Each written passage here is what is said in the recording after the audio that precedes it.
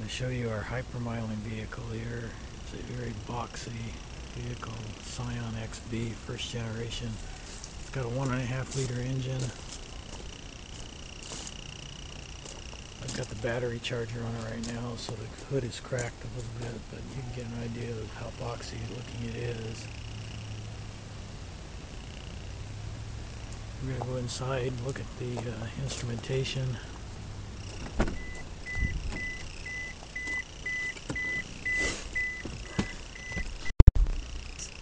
Need to turn the key on. Okay,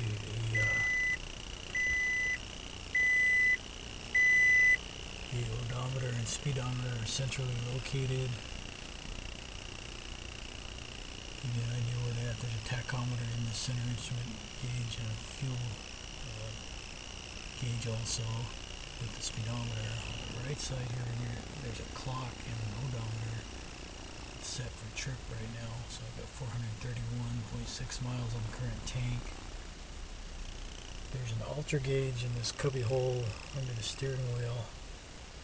It is set from the last trip, which shows that I got 65.1 miles a gallon. That's average trip miles per gallon on the upper right. On the upper left, when the car is traveling and the key is turned on, it'll show the instant miles per gallon.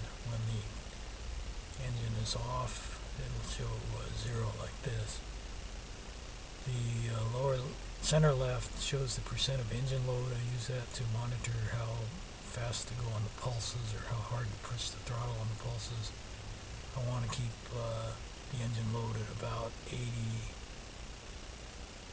to 83. When I'm doing a pulse, it varies a lot. Sometimes it's down 65, sometimes it's 78.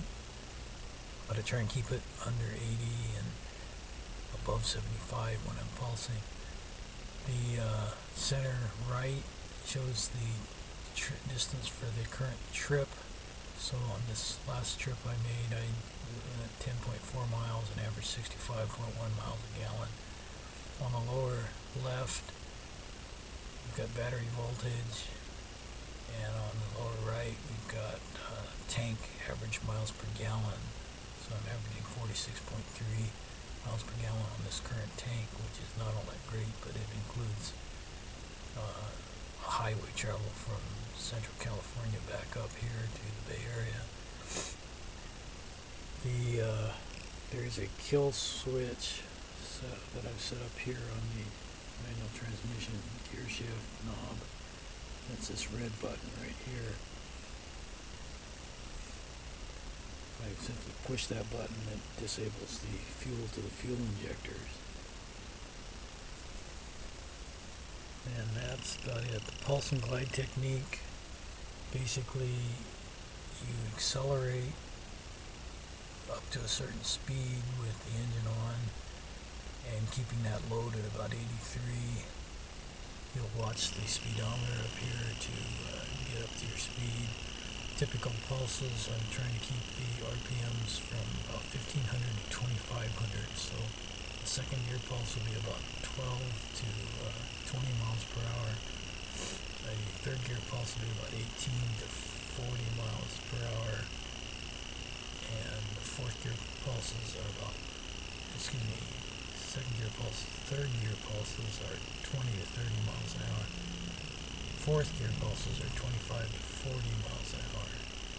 And fifth gear pulses are usually higher RPM, but try and keep them from about 40 to 55 or 45 to 60, something like that, depending on the traffic conditions and posted speed limits. So what I'll do is I'll pulse the engine up, watching the load down here, watching the speedometer up here to get my RPMs from about 1500 to 2500. There's the tachometer on the lower right of the center gauge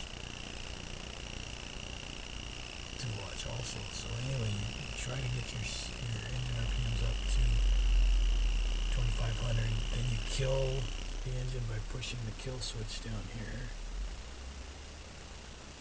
and then glide. Tachometer needle will drop to 0. Tell you the engine's off.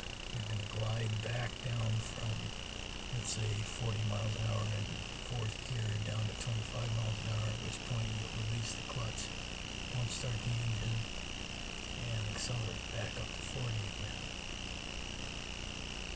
If that explains the false glide technique, we'll have a demonstration video showing exactly how it's done.